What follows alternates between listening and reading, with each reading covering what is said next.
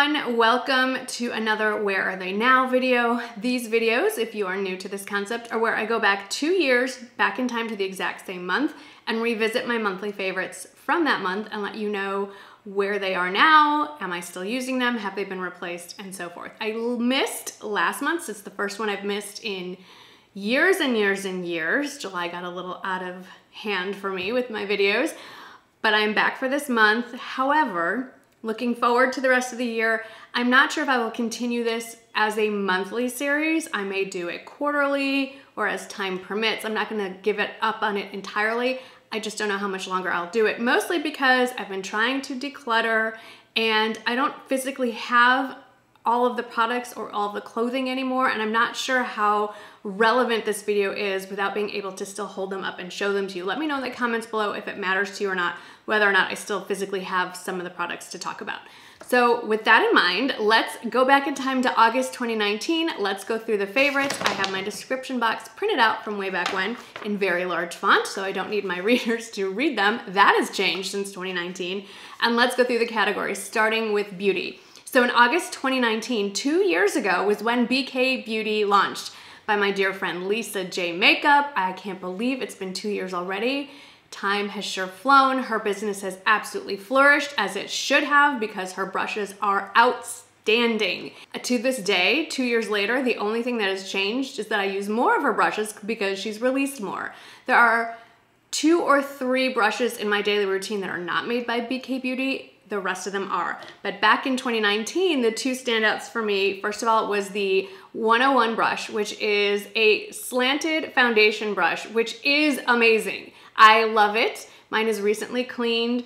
It is in fact a brush. It is a dense brush, but when you use it to apply foundation, it gives it such an airbrushed finish. It's almost like using a beauty blender. It's insane. Of course, since 2019, she's also come out with her own beauty sponge, which I very much like. But since then, she's released a few new brushes, and the one that I go to and use for almost, I don't want to say everything, but so many things, is the 106 brush. I use this primarily to apply my foundation. I love the density of it, and I love the size of the brush. I also use this to blend out my contour. I use this to tap in concealer under my eye and on my face. I use this to apply or blend any kind of liquid or cream makeup on my face. It has so many uses. You could probably do a full face of makeup minus the eyes with this brush. It is fantastic. And then the other favorite from 2019 was the 201 brush, which is the larger of the 2 blending brushes that originally was launched.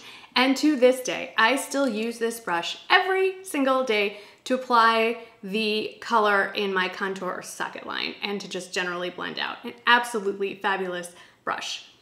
Cannot say it enough. It is not because she's my friend. Definitely check out the brushes. And I do have a discount, 10% across site-wide.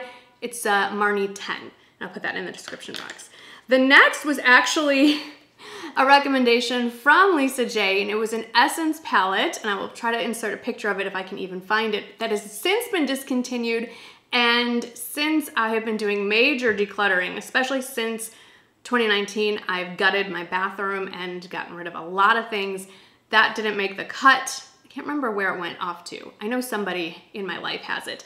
But I did find a palette that I reach for more that surprisingly has a lot of color overlap. And it's from the brand Profusion, and it's their mauves. And at first glance, you're gonna say, no, that one was very warm toned and almost coppery orange. True, but the lighting here is making everything look a little pinker. But there were, I should say, good English today, Marnie, some pinks and metallics and browns in that palette, and they're all in this one as well. The only 2 shades that are distinctly missing from this is there was a very orangey shade and there was a very cool toned gray shade, neither of which are in this palette. But this palette is very budget friendly. I believe it's $4, and I reach for Profusion over Essence these days. I just love the the Profusion eyeshadow palettes, especially the, are these 10 pans? Yes, the 10 pans. I can count too. Apparently English and counting, tough today. Another favorite from 2019 was the Physicians Formula Healthy Powder. Love the matching foundation, love the powder. Both have since been discontinued. You can still sometimes find the foundation in stores, but since then, my favorite drugstore, I should qualify, my favorite drugstore powder foundation is the L'Oreal Age Perfect. I actually set my makeup with it today. I have it in the shade 300 Ivory. It is absolutely fabulous, very soft and creamy, and I don't even think I should qualify it as drugstore. It's just good, whether it's holding up against Wander Beauty, Too Faced. It's very nice. It's very creamy, and the fact that I can actually swatch it just shows you how pigmented it really is. If you want it a little less pigmented, instead of applying with the pad that comes with it that I would advise against, just use a fluffy brush. And if you do want to like use it in your purse, like say, if you missed that video, by the way, this would be good for your essential makeup kit for your purse. You can just tap your finger in, load it up, and then use it to cover up any blemishes that may pop up during the day. Handy little guy. Another favorite from back in the day was this guy. This is a 2-in-1 rose quartz roller, and I remember saying how nice it is just because it's cold to roll on your face, and that is true, it's nice. But since then, I have been introduced to this set, which you've seen me talk about and heard me talk about so much I don't want to talk about it anymore. This is a 2-in-1 facial massaging set. 2-in-1 meaning it's 2 separate products. It comes together in a kit. It is very inexpensive. It's around $15 for both of them, and they're both battery operated. So yes, you can roll them along your face, but you can also turn them on and get a nice little massage of vibration and rolling at the same time. And they are pretty cold to the touch as well. Now this is a favorite that I kind of forgot that I had. One of the reasons I like doing these videos is because it reminds me what I actually have and may have stopped using for whatever reason and brings it back to me. And this is the Beauty Bio Glow Pro. It's an at-home microneedling device. You push it, it's just a battery in it. I think this is the same battery from 2 years ago. You put the battery in it, you turn it on, it emits a red light, which the red light's supposed to do something. I think it kills bacteria, anti-aging, I can't remember. But more importantly, it has all of these little tiny micro needles that are great for helping with, I shouldn't do this while my makeup is on, great for helping with skin texture, hyperpigmentation, but honestly, the reason I started using this again at night is because it helps your serums and really expensive skincare soak into your skin better. I mean, you're poking tiny little holes in your face. That definitely seems like it would make your skincare absorb a little bit better. So I've started using this again. Glad that I rediscovered it sitting in my drawer. My favorite setting mist from 2019 was the Morphe setting mist, and honestly, it probably still is my all-time favorite. The one thing I don't like about it is because it's opaque and an aerosol, it's really hard to tell when you're running short, and so you kind of almost always have to have a backup of it. I do get a lot of things sent to me in PR. Strangely, a lot of setting sprays. So I didn't repurchase it the last time I ran out of it. I don't remember when that was, and I've been sort of working my way through everything else, but then I went out and bought this because I'd heard so many people rave about it, and I really like it a lot. It's the Milani Make It Last Matte, because when I need a setting spray is usually in the summer and I'm getting sweaty, so I don't need to add any dewiness to my face, and that is what I used today, and I love it.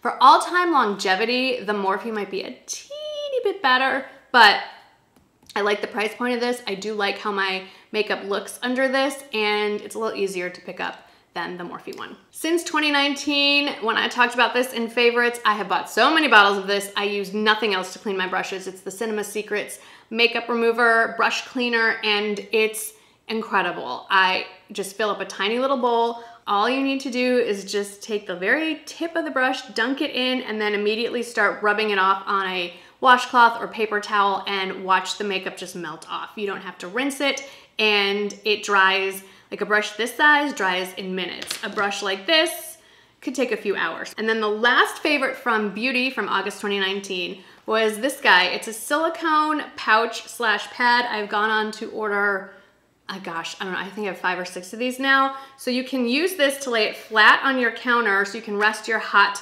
styling tools on it and your counter won't get damaged. And then when you're done, using it, it is a pouch. So you can stick your flat iron, your curling iron, whatever heat tool you use, you stick the hot part in here, and you can throw this right back into a cabinet, a drawer, into a suitcase if you're traveling, and you don't have to worry about setting fire to anything or doing any kind of heat damage to your furniture, cabinetry, etc. So these are great. They come in a lot of other colors than this neon-y hot pink, and I found them on Amazon. Let's take a look back at the fashion favorites from August 2019. It started with a purse that I no longer have, and it's funny looking back on this. I'll try to insert a picture. I bought this in pursuit of this bag that I had in my head, this color, this style. Now fast forward a few years, and this was really what I had been searching for.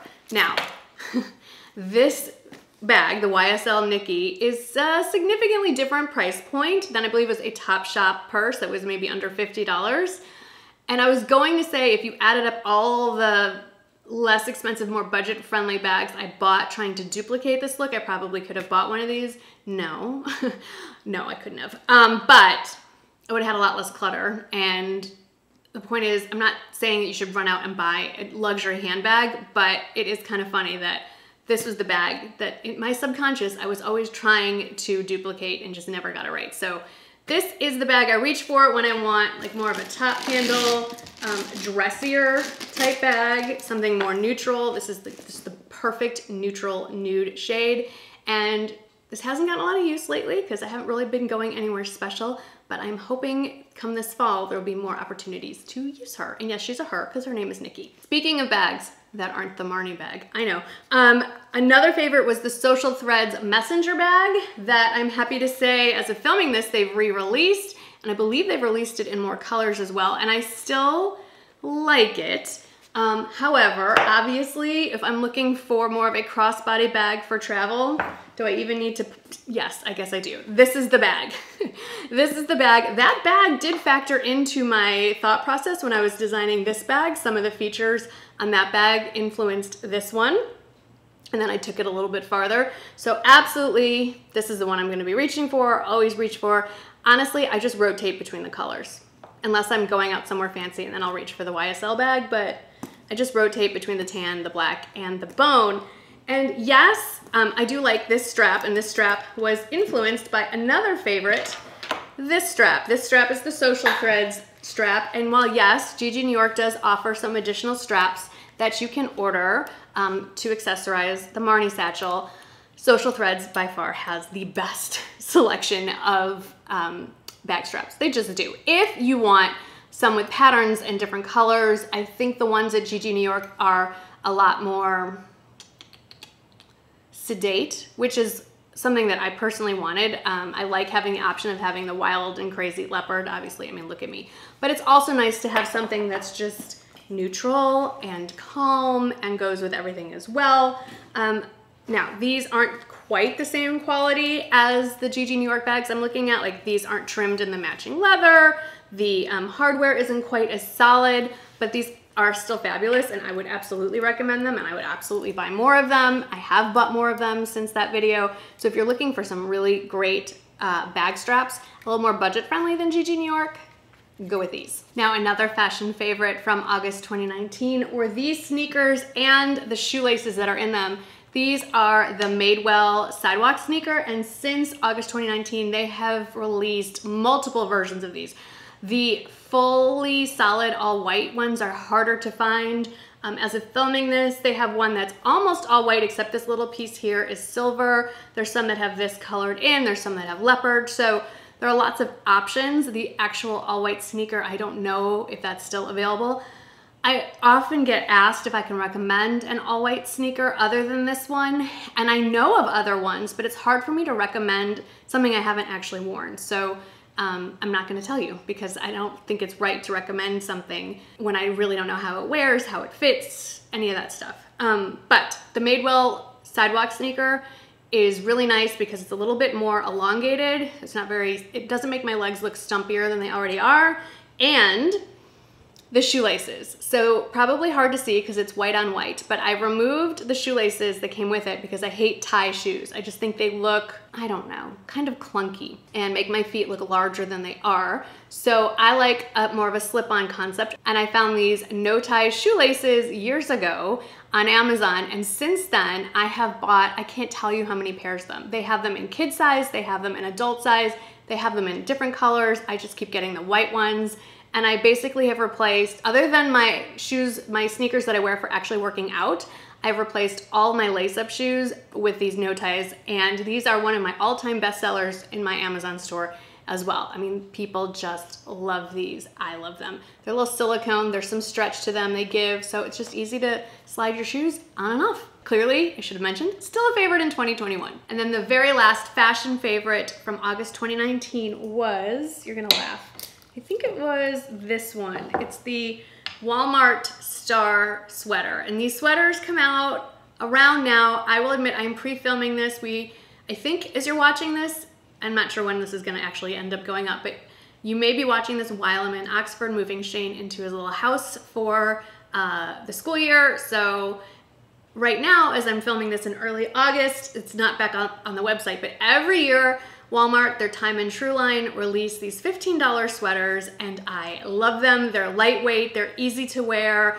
they're easy to wash. They run a little small, so I always size up to a medium, so I have a little bit more room to tuck in. But this was the sweater that started it, and since then, I also mentioned this Love sweater was a favorite in August 2019. There was a Chow sweater that I absolutely love. I believe I wore it when we went to Vermont that fall, I think. Can't find that, but I have stuff spread out all over the house now that I've basically taken over 2 upstairs closets with my seasonal clothing, so forgive me.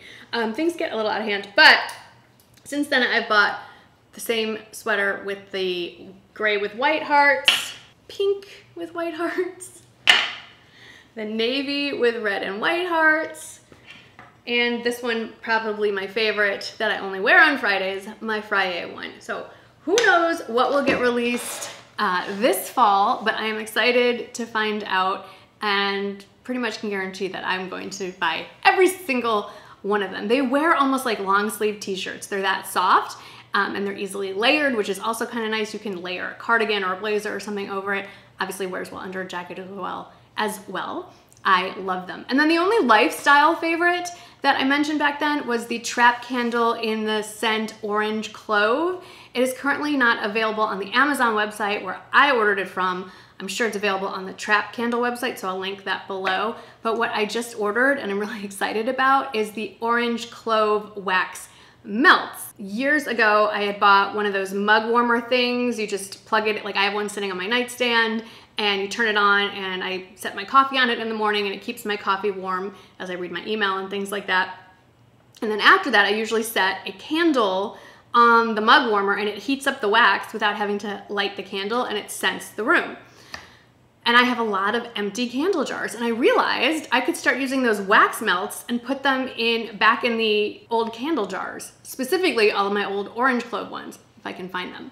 So I just ordered a box of the wax melts. I haven't tried it yet, so I can't tell you how it works, but I'm really excited to give it a try and kind of repurpose those empty candle holders that I seem to accumulate. So those were my favorites from 2019. I should mention, if you're still here, I'm not wearing the same dress that I wore back in 2019. I decluttered that one, and I'm really sad about that because I loved that dress. I would wear it every year, except that dress is unavailable, and it was from Steinmart, which doesn't exist anymore, which is also very sad.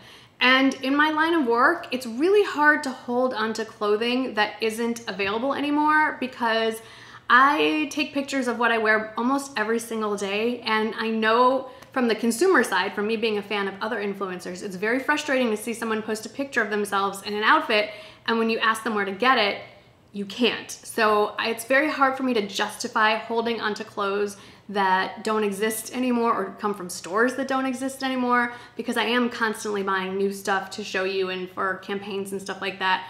I kind of have to be a little ruthless and from time to time get rid of some of my favorites, and that one was a great dress. Anyway, that is the end of looking back. Now we can start looking forward. There is a lot coming up. Fall is definitely my favorite season, and so there's gonna be a lot of fashion stuff coming up, as well as some beauty things and, you know, just all the good stuff. So please make sure you're subscribed. Thanks for hanging out with me today. I hope you had fun, and I will see you in the next video. Bye.